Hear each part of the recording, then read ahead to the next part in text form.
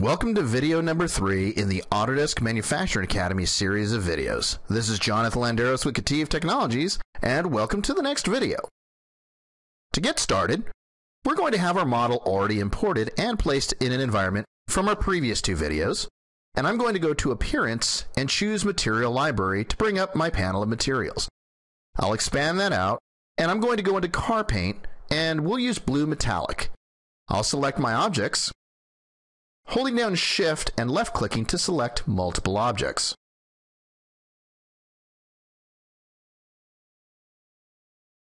Once I have my objects, I can click on the blue metallic icon, and it'll go ahead and apply that material to those objects. I can keep going by window selecting, and then grabbing the material and placing it in that May. Now I'll grab the panels on the top and select one of them, and I'll select all materials of this type.